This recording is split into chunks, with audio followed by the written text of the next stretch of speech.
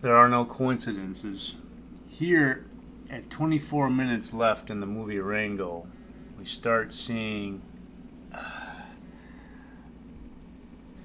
very familiar icon on the screen. The man with no name, the spirit of the West.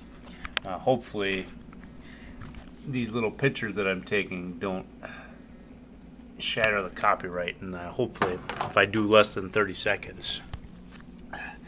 But there are no coincidences. We have a dry erase marker board at work, and somebody, and I don't know who was responsible for doing so, puts the quote of the week for everybody at work and all the kids at work to be inspired by. And the quote of the week up there this week is by Clint Eastwood. And I went to the internet to look up some Clint Eastwood quotes. And I saw another good one today that kind of really strikes my nerves.